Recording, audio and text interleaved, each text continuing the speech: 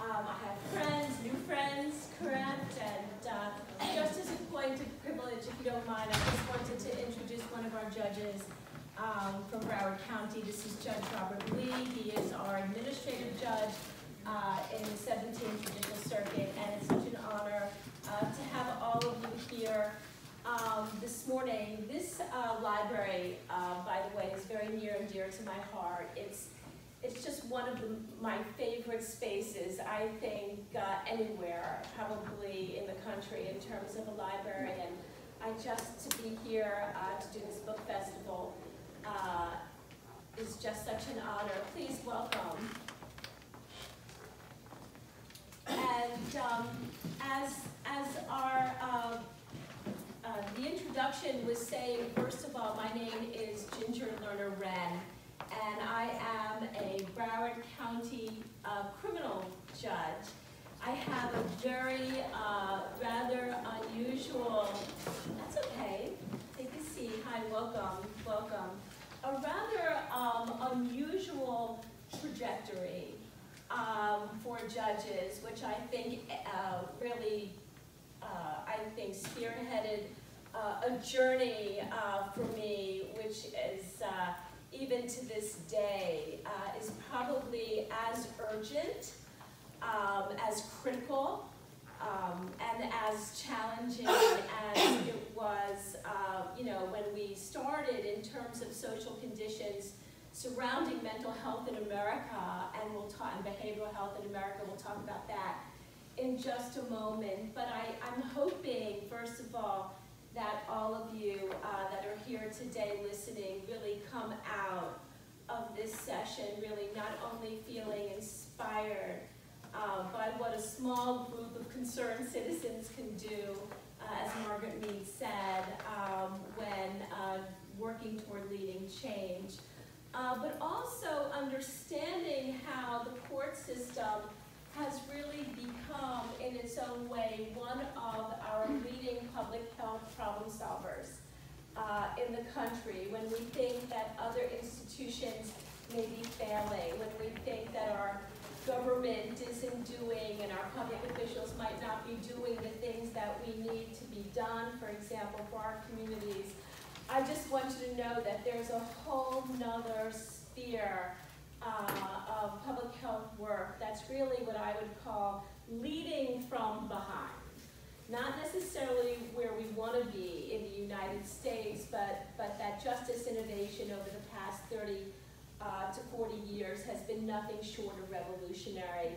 So I want to start by taking us back, a little bit back in time, to the late 1980s with two amazing law professors.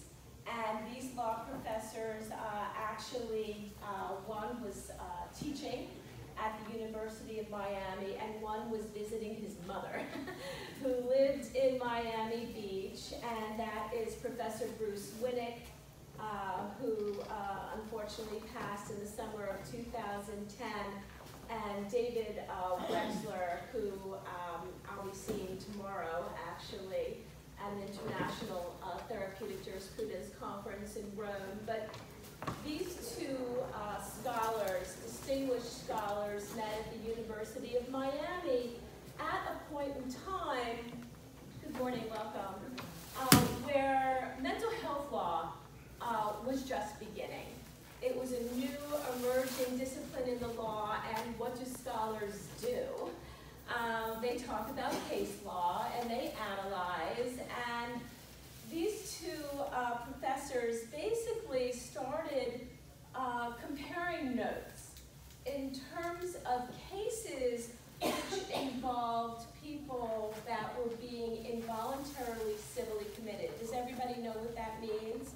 That means that they suffered from a serious mental illness and they were being committed into what at the time we recognized very well were these institutions that, we have images of them, we've seen films, One Flew Over the Cuckoo's Nest, and the older film, of course, Snake Pit, and these institutions, these asylums, were not therapeutic at all, first of all. They offered very little in terms of treatment and services, particularly back, in the 50s and 60s and 70s and so forth. They looked at the case law and they thought to themselves, it just doesn't seem like the people that are the subject of these hearings are being treated in a very positive way. That they are really, quite frankly, being somewhat marginalized in court process, that they're being dehumanized in court process, and in turn, they also recognize that there was an impact in terms of how people would receive the court process. In other words, did they feel that they were being treated fairly, that they have been heard, or that they were being treated unfairly? And that had a big consequence, that was consequential in terms of how people would comply with court orders. So these two law professors basically just came up with a concept. Just a concept that they thought to themselves, they said, I wonder what would happen if a person with serious mental illness who came before a judge or a magistrate was, number one, treated with respect and with dignity, correct? And take that word dignity and kind of hold it up there as really a shining star of what we're going to be talking about. And then they ask themselves a question, now wait a minute, what happens in a courtroom? And how can we, in regards to not only respect and dignity, but what else could judges do in a courtroom that would actually bend what they perceived as these invisible forces in a courtroom to make people feel that they've not only been heard, but that they would feel that the court process was, as they called it, now working in the sphere of mental health law, therapeutic. So their concept was, we believe that not only could courts have an anti-therapeutic impact, and we hear about that all the time. You've heard people say, oh, I'm just a case, correct? I'm just another statistic, I'm a number. I went before the judge didn't give me 1 minute to speak. I didn't feel like I was heard, walks out and has really no confidence in the system, correct? And so they felt that, well, what if people have voice? What if the judge was able to create a welcoming courtroom culture? What if people were allowed to storytell? Tell us about your life. Tell us about your dreams. Tell us about your goals. Tell us about your passions. And what if they felt then that the playing field was level? How would you feel if you were in a courtroom, for example, and a judge, instead of opening court with all rise, correct? And the judge sits there, and you know that judges, historically and traditionally treat everybody alike, correct? And that, okay, well, that's another, we'll get there in a second. You will get there, I promise you. And so just in terms of this concept, because I really want you not to leave here understanding therapeutic jurisprudence, which the professors understood was a very, very challenging title to their concept. But the idea or the question that Professors Winnick and Wexler were asking in the early 80s through their scholarship was this: can courts heal? Can courts become therapeutic agents of healing?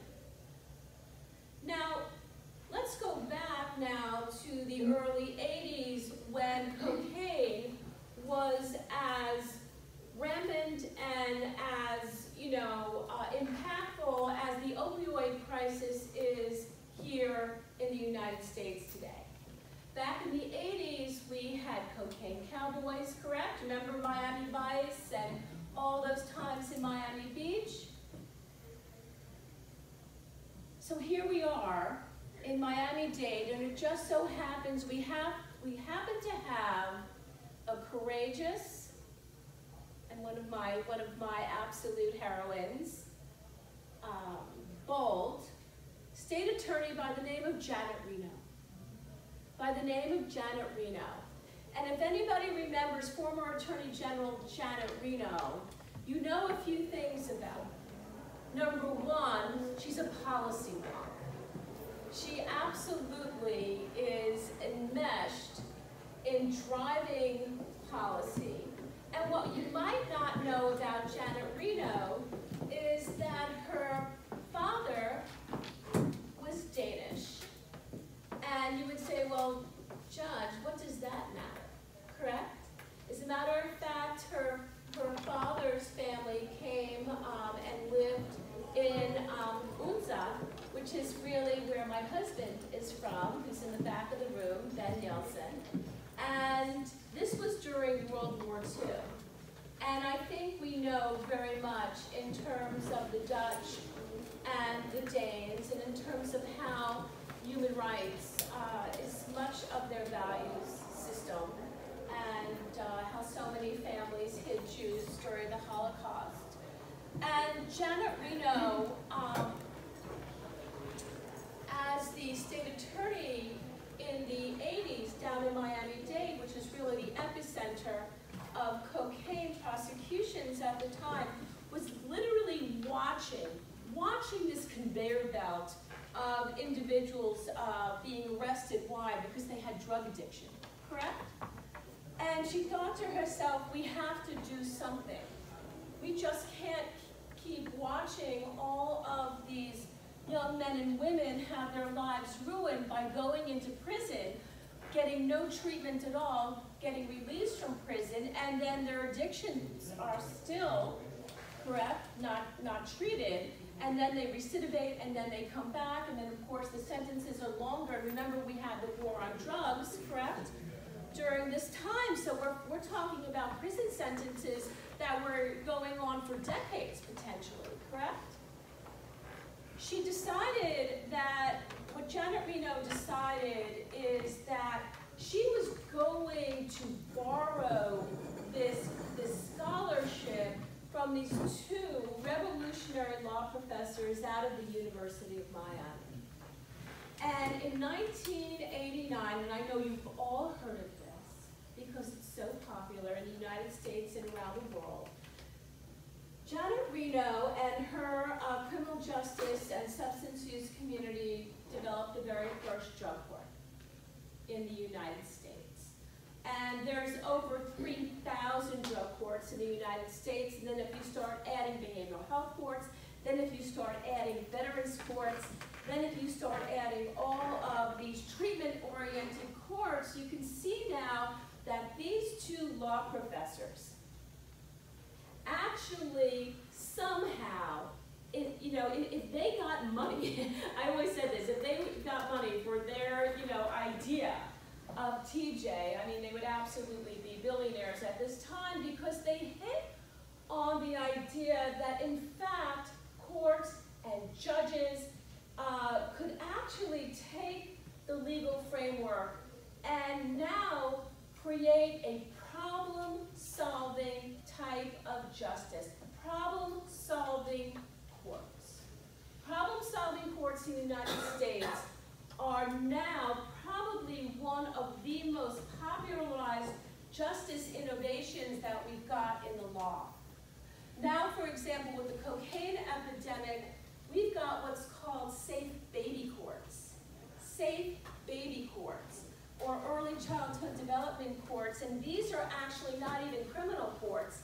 They are civil courts that are embedded in the dependency space so that individuals, moms that maybe have opioid addictions, for example, don't lose their children to foster care. But instead, these courts are interdisciplinary, they are treatment focused, they are highly individualized, so So in other words, everybody's issues are responded to, they're holistic, and they are collaborative. They are collaborative. So for example, Dr. Spiro, for those who might have listened to him, but who's a psychologist in Broward County dealing with children, he might get called into a case, for example, on a regular basis as part of the collaborative working in a safe baby sport or an early childhood development court. So if you have a problem on a community level, because these courts tend to be locally driven, basically grassroots. So in other words, you might have policy failures, you might have resource shortfalls, and who has greater resource shortfalls in mental health, than the state of Florida or Broward County, correct? We're literally 49th to 50th funded in the entire United States. We have no Medicaid expansion, no Medicaid expansion.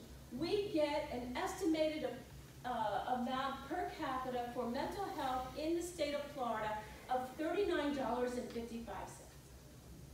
Or $39.55 estimated. What? I would say, when I go around nationally, I go, okay, so you can go into Starbucks, you can get 5 or 6 grand lattes, and that's how much the state of Florida funds mental health services. And you know that we are now the 3rd largest state in the United States, that we have a highly diverse population. We're a melting pot, correct? And we have large pockets of poverty. Large pockets of poverty. And this is what we know about mental health, because I also want you to kind of walk away with how important mental health is. And when we're talking about the African American community, correct? And I have to tell you, this is the perfect time for this presentation. Why? Because July is Mental Health Minority Month, correct? And the taboo surrounding mental health in the African American community is historic, correct? Yes. It is real for good reason and for not good reason, correct? Meaning there's a mixture of why there's grounds to be, I'm not going there, I'm going to church, correct? Correct. Thank you. But the issue is this. But the issue is this. And that is, we know this in mental health. I'm a former presidential appointee of President George Bush. That was for only the 2nd presidential commission in the United States on mental health, and also part of the Clinton administration in terms of modeling this court to pilot other courts around the United States. My point being, though, is that the prevalence of mental health, it's 1 in 5. If you're in the UK, it's 1 in 4. And that means that no one is immune. It crosses over every strata, it crosses over every race, it crosses over everything. And yet the stigma, the prejudice, this discrimination, interestingly enough, I mean, it's kind of like a unifier. I mean, it's universal. It's universal. I mean, thank goodness now, we see celebrities like Lady Gaga, correct? And Kanye West, and just so many celebrities and athletes coming up and talking about mental health now, correct? Really, I think breaking this silence. But for the African community, the African American community, it's critical.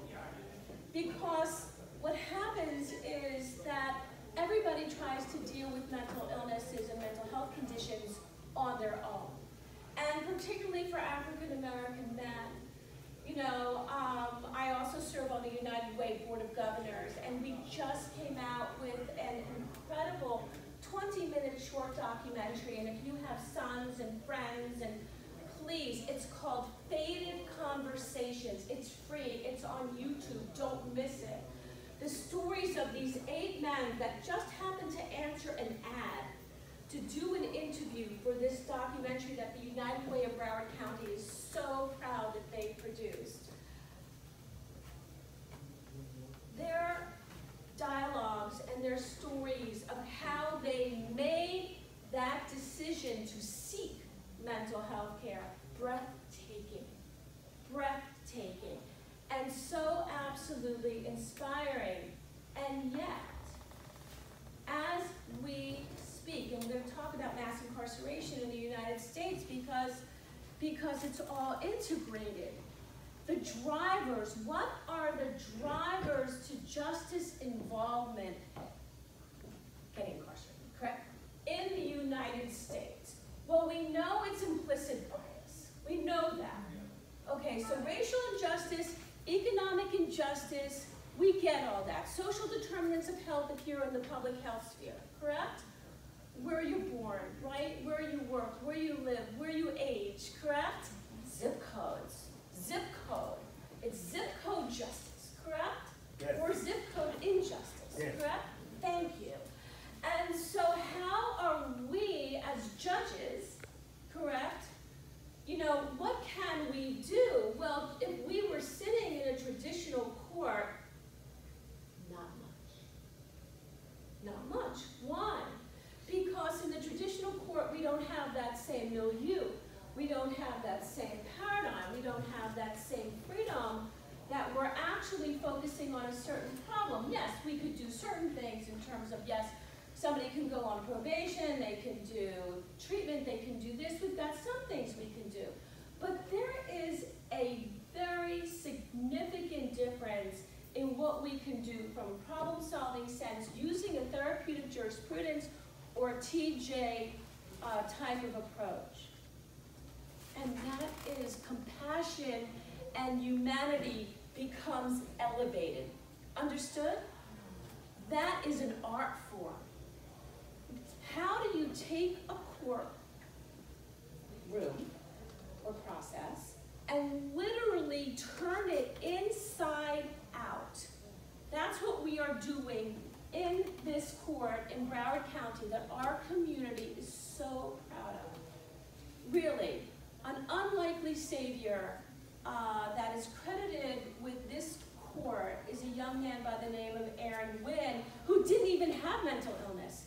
He was in a really serious motorcycle accident. He had traumatic brain injury. But his parents couldn't get any treatment. Why? Well, you know why. It was less than $39.55 back then, in the late 80s, early mid-90s. I, at the time, was not a judge. I was a lawyer doing civil rights work for people with disabilities. There's a lot of synchronicity when you read this book in terms of how, you know, innovation happens. I always like to say innovation from desperation. Well, that is a court of refuge. Innovation from desperation when a small group of concerned citizens could come together and create change. That is the glorious story of a court of refuge. So here we are. Now we can take a courtroom, applying therapeutic jurisprudence with a judge. People don't rise for me, and I don't want them to rise for me, correct? Why? Because my focus, and you can write this one down, is personhood.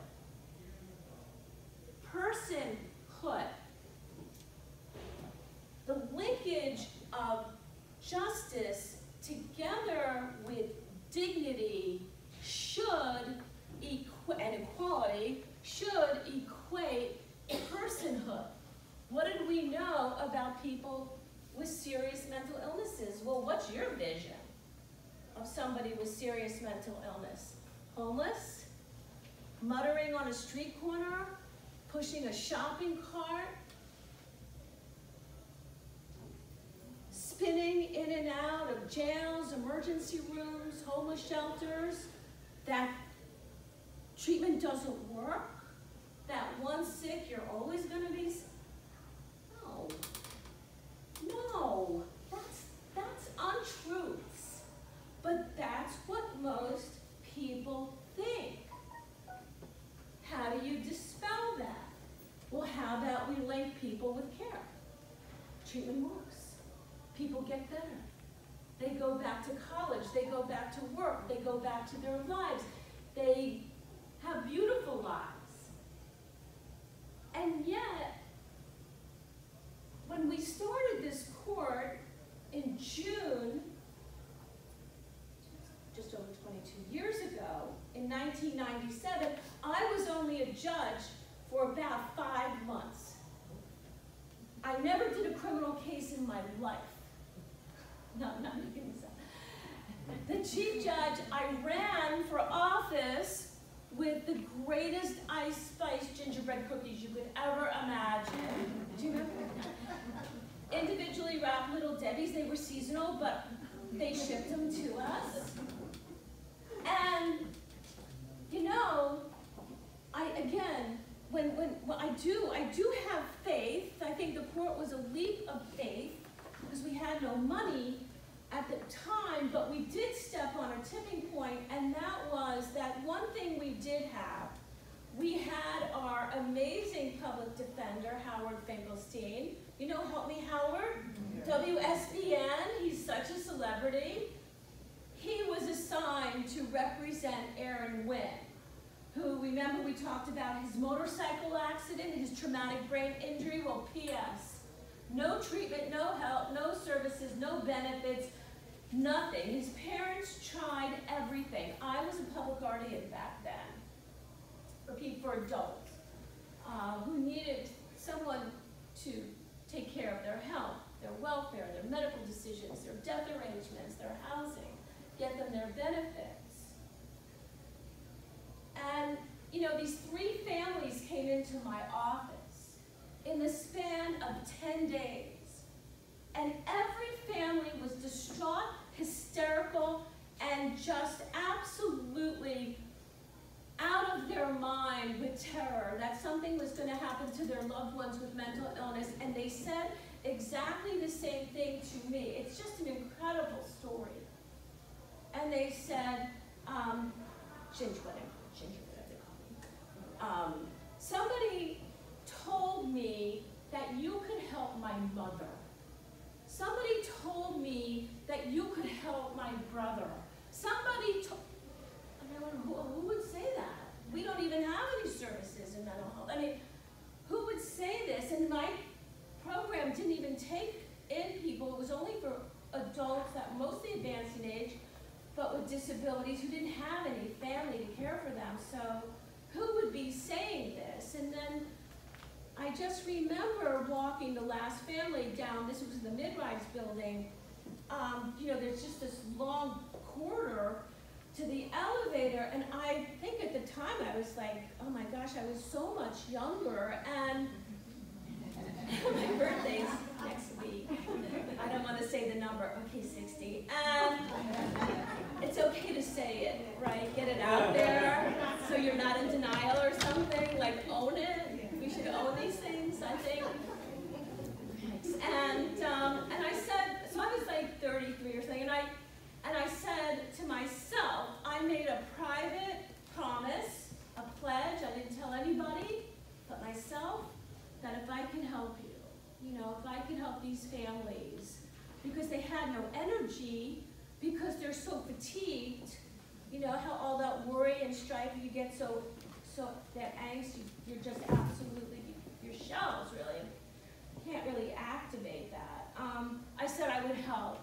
And then within 3 weeks, I get a call from a lawyer, mutual friend in the community, won't give a name, but says, Ginger, somebody, there's a new position, a very highly responsible position, coming open in mental health, and this person thinks you would be great.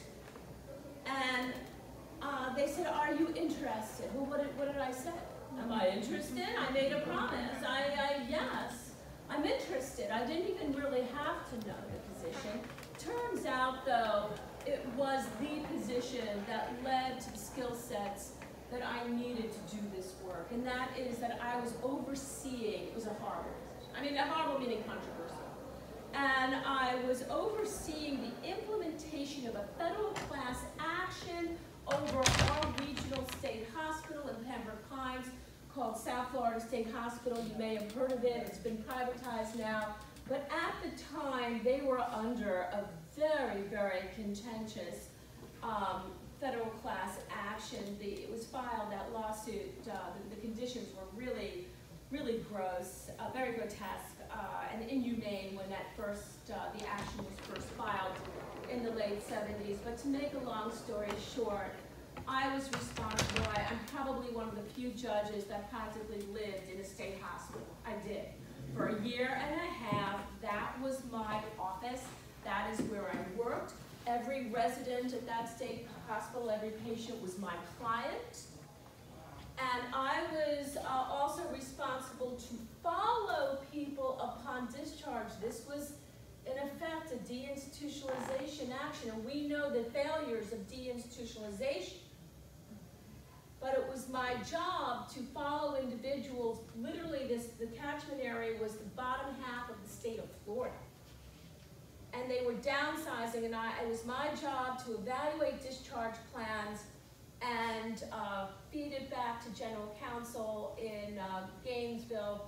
And basically, there was a whole activated litigation system if the discharges were so horrible and so inappropriate. But the point being is, what do we know about the state of Florida? I mean, what are we thinking? How, nobody's a magician. The legislature ended up feeding Broward County essentially, and the related counties, approximately $25 million infused the system. And we did get some really great innovative mental health models out of that money. But certainly it wasn't going to take us very far to build the capacity of a system of care, correct? We got our first ACT teams, we got some consumer drop-in centers, we got a mobile crisis team, and we've got some innovations that to this day remain the envy of many other communities. But more than that, as a lawyer, I was trained by a plaintiff's team of some of the most visionary experts in psychiatric rehabilitation, in mental health, in systems of care, in consumer rights, from a civil rights vantage point. These were my teachers. Nobody gets that in law school. So here I am now coming to a judgeship, which I did win unopposed because, again, magically, the governor at the time was Lawton Childs. That's how long ago this was. And 30 days before qualifying, a seat magically gets funded. I jump into that seat. It's really too late for anybody to mount opposition to those great gingerbread cookies. And I got in unopposed. And of course, the rest is history, because within 4 months, they had a plan for me.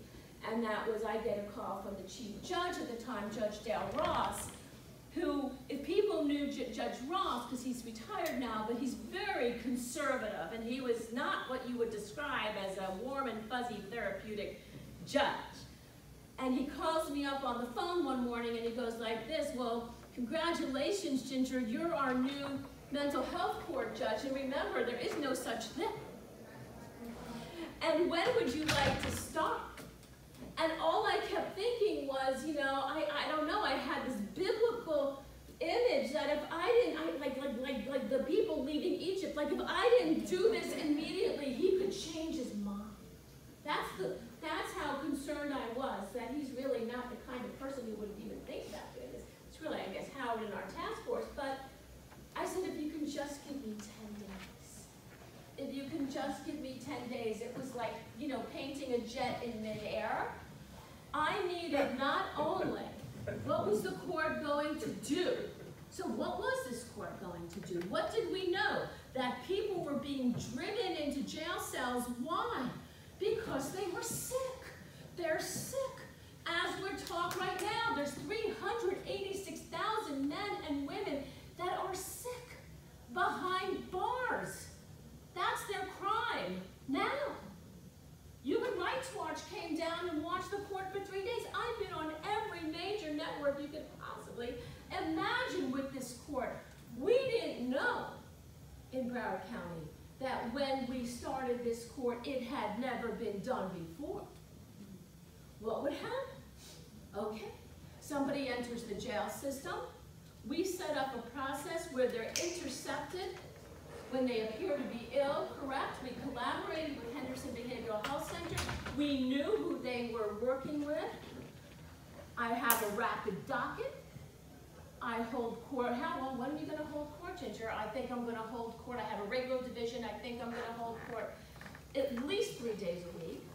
I'm going to do it in the morning. Why? Because we want them to get out of jail. We've got to coordinate the logistics. I'm going to need the whole day.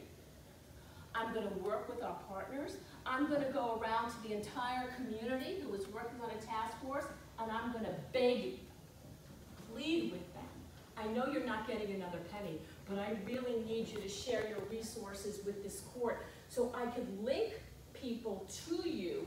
We're going to look for the sickest of the sick. I can't waste a minute. People are in jail cells, so what did I do? I embedded the court with a clinician. I put a clinician in the court. I turned the courtroom into a psychiatric triage unit. Yeah, we did. Yeah, we did. Why? No more out of sight, out of mind. No more out of sight, out of mind. Everything that happens in this courtroom, we want people to know that people who are sick are in jail. Correct? Mental health is essential to overall health. If that's the mantra of the day, take it home, tell everybody. Mental health is essential to overall health. There is no health without mental health. We can't succeed in school, we can't succeed in jobs, we can't succeed in relationships. We're not going to be able to thrive. We're not going to be able to realize our potentials if our mental health isn't good, if we don't have well-being, correct? This is not a game. This is life, this is death. Suicide is the leading cause of death in U.S. jails. Suicide is the leading cause of death in U.S. jails. It is the third leading cause of death in U.S. prisons. I don't have to tell anybody about excessive use of force in this room. I don't have to tell anybody, if you've been following the Washington Post, and I have with criminal justice reform, and there is no database for people that die by excessive use of force through law enforcement, correct? There's no database, but the Washington Post has been keeping data. And if you looked at that data, essentially 1/4 of all individuals killed through a police encounter, 25% has serious mental illness. Untreated mental illness, the consequences are cascading. Erosion of health, absenteeism from work, homelessness, incarceration, drug abuse, suicide. What are we talking about here? 3 words: access to care. Access to care. That's really all we're talking about. You need care. You're having a heart attack. I used to go around the country. I was the Department of Justice. I was on the national, I went from a campaign circuit to judge to a national circuit, along with Sam Cochran from Memphis, Tennessee, who pioneered the first specialized police unit for mental illness, CIT program. For those who may not know, it's crisis intervention teams. So we would go across the United States, and I would tell audiences, well, okay, so you're walking across the street and you're walking with your husband or your family member, or they grab their chest, right? It looks like they're having a heart attack, and they fall to the pavement, and what do you expect to happen? What do you expect to happen? But who comes? And who comes? An ambulance. An ambulance, right?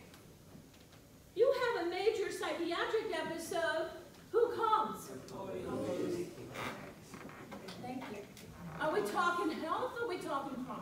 Are we talking health? Are we talking crime? Are we talking prisoner? Are we talking patient? See, now, that is the fundamental issue that we've got now. And, you know, if we start to conflate really looking at poverty, really looking at despair, really looking at a loss of optimism, really looking at social determinants of health, you know, look, you can't concentrate in school if you're hungry. You know that. You know that. We know food anxiety, right? Adverse childhood experiences, the ACE study, is applied in my courtroom every day. The impact of adverse childhood experiences: divorce, domestic violence, having somebody in your family that's incarcerated, mental illness, witnessing violence, being abandoned, being neglected, being physically abused, being sexually abused. There's 10 to 12 ACE events. You can go on the website of the CDC, check it out. It's the longest longitudinal study that we have out of Kaiser Permanente that never really applied to criminal justice till we started applying criminal justice. I always applied it in criminal justice. Why? Because it made sense, right?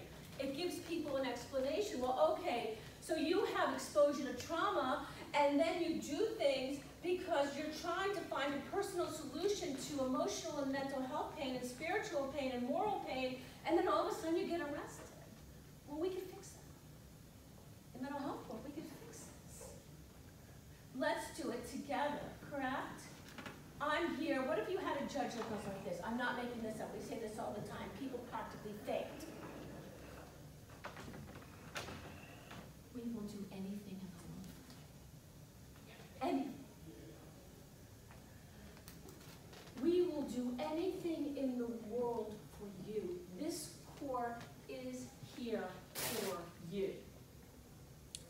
I mean, they're like dinged. I mean, families, right here, when I got here, a mother just lost her son. Same issues as Lerner-Wren. I gave her a book. What should I do? I don't know what to do. I didn't know what to do. So I'm not really, I mean, I feel very strongly that we all together can make change. That we have to know that early intervention is everything. That mental health is health. That recovery is real. That it shouldn't be treated anything different, that we have to make sure that our policymakers fund mental health and give us the resources and the tools that we need so our communities, our families, our children could be strong and well and thrive, correct? And that we don't wait for crisis, that we don't wait for tragedy, that people don't have to do drugs because they're in so much pain. And all they're trying to do is anesthetize and escape, correct? So this is a story about a community that had faith, that together with a shared vision we can lead change. There's hundreds and hundreds of mental health courts, behavioral health courts in the juvenile, adult level, behavioral health courts. Now it's an explosion of justice innovation. That's all well and good. But we are in the greatest opioid and suicide epidemics of our times, and we're not doing enough. Integrated care, Medicaid expansion. Nobody should not have insurance. Nobody should not be able to afford access to health care, correct? Because that's what we're talking about. We're talking about health equity. This is social justice. This is human rights. The mental health court in Broward County is the first, and I don't know, probably the only one, the only human rights court in the United States that declares itself a human rights state. And we're so proud of it, and thank you so much for being here. Before you go, there's something that you didn't touch on, and I wondered if it's relevant. Is there such a thing as genetic memory traces of post-traumatic slave Yes. disorder that may be coming through? I would say this, that you can go in the research of social determinants of health and communities where there is toxic stress because of discrimination that leads to those legacies are very real, and it's an evidence base. All right, can we export what you're doing here to Orange County? Absolutely, I'm happy to do anything I can. All right. Well, these are diversionary courts, so this court has diverted over 21,000 people out of our jail. And Human Rights Watch has recommended all kinds of diversionary strategies that are taking treatment over incarceration, correct? That's one strategy to reduce mass incarceration. And get our children well and be preventative, correct? Prevention. So that means we have prevention. I'm coming. The judges. I'm a coming. You've been gingerized.